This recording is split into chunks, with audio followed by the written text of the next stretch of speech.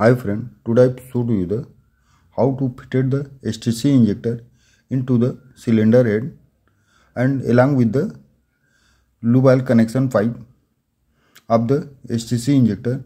First we have put the O-ring and after fitted the O-ring on the injector. After that we can lubricate by the some grease, and after that we can fit it like this one, and this lube oil connection pipe will be also aligned with the cylinder head.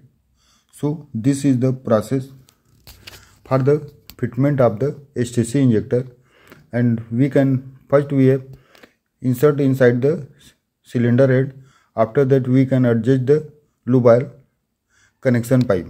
This is the process for the fitment of the STC injector into the cylinder head, and this STC injector has been fitted into the NTA855 big cam, which one also having the STC valve and STC injector for this engine.